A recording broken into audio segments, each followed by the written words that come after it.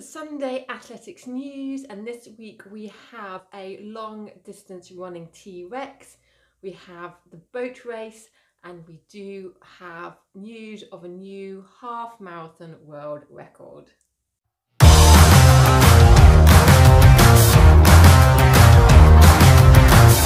Hi guys, welcome back to my channel, and of course it is time for the Sunday athletics news.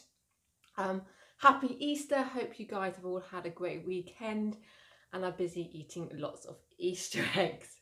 So yes, we do have quite a few stories that have occurred in the past 7 days with athletics, and of course we are going to mention the university boat race that took place yesterday, Easter Sunday, after a year's absence due to COVID. And we do have a new women's half marathon world record and a few other touching stories as well. So yes, let's get into it. So let's start with the university boat race. So the university boat race usually takes place on Easter Saturday, but this year it took place on Easter Sunday, and also the venue was moved from the River Thames to the River Great Ouse in Cambridgeshire, which hasn't happened on that river since 1944. It was moved to help reduce crowds that normally occur down the River Thames. Have to say that Cambridge took the double. Both the men and the women's Cambridge team took the win over Oxford. So congratulations to all the rowers who took part, but especially Cambridge for doing the double on home soil. So yes, a new women's world record half marathon happened over the weekend in Istanbul in rainy and windy conditions. Ruth Chepngetich won in 1 hour, 4 minutes and 1 second, which is a new world record. Kibiwot Candy won the men's half marathon in a course record in 59 minutes and 32 seconds. Here in Northern England, on the podium 5k in Barrowford in Lancashire, GB's Beth Potter won in a new world record for 5k on road. She took the win in 14 minutes and 41 seconds. It is not official world record at the moment. It's still awaiting to see if it will be official world record, but there's quite a few small print details that need to be signed off, like having certain people there, certain officials there, but we'll wait and see. But however it is, a fantastic time for 5k in 14 minutes and 41 seconds. So on to cruising. Yes, cruising, but it does have an athletics ring to it. So 6 crew members on board the cruise ship Queen Victoria, which is currently docked in Torquay.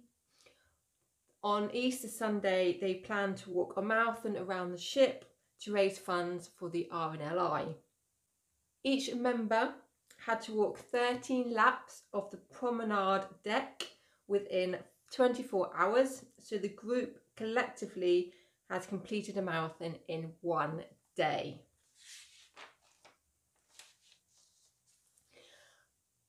Local racing has started taking place here in the UK. Honiton Running Club members were at the Fast Friday 10k on Good Friday, and also the Plym Trail Marathon double weekend as well.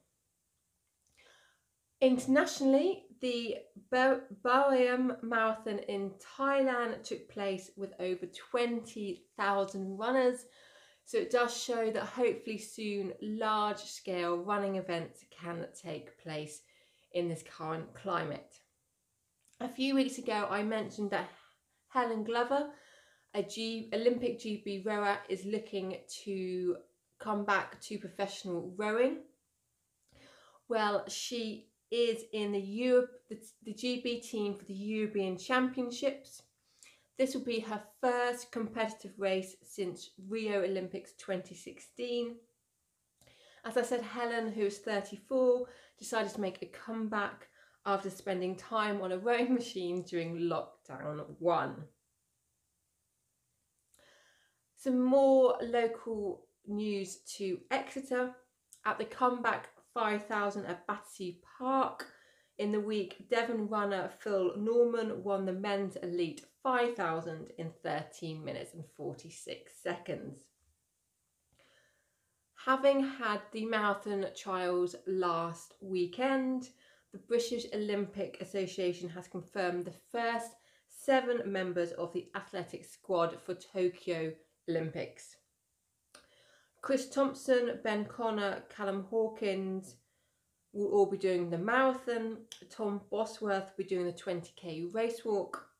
On the women's side, we have Stephanie Davis, Jess Paexki and Steph Twell, all in the squad so far. A heartwarming story or 3 to finish. First, it was the Dubai Triathlon, took place at the weekend, and a father and son team took part to raise awareness about people with disabilities. Nick, 51, and Rio, 17, completed the triathlon, which is 1.9 kilometre swim, a 90k bike and a 20k run. Due to Rio's disabilities, Nick pulled him in a kayak in the swim section, used a special design bike for the bike leg, and pushed Rio in a specially designed chair for the run leg. An amazing achievement, not only to do a triathlon, but try and get other families with disabilities out there racing and enjoying the sport of triathlon. So here in North Devon, Marley Rose 6, who has social anxiety and sensory processing disorder, and she loves her classes at the Gymnastics Academy in Barnstable. Well, she started her sponsored bike ride in February to raise money for her club. Her goal was to cycle 200 miles, but she has just passed the 600-mile mark, and she decided to keep going until she reached 1,000 miles. So fantastic achievement for someone who is 6 and just wanting to raise money for her club that she enjoys going to. Lastly, here in Exmouth in East Devon, a T-Rex has run 25 kilometres around Exmouth and Budleigh to raise money for the Exmouth RNLI. T-Rex, who was powered by Jay King, ran on Saturday and has raised over £900, and he completed his run in just under 5 hours. So there we have it. Hope you bared with me. A lot of stories this week. Professional, but also some local heartwarming stories.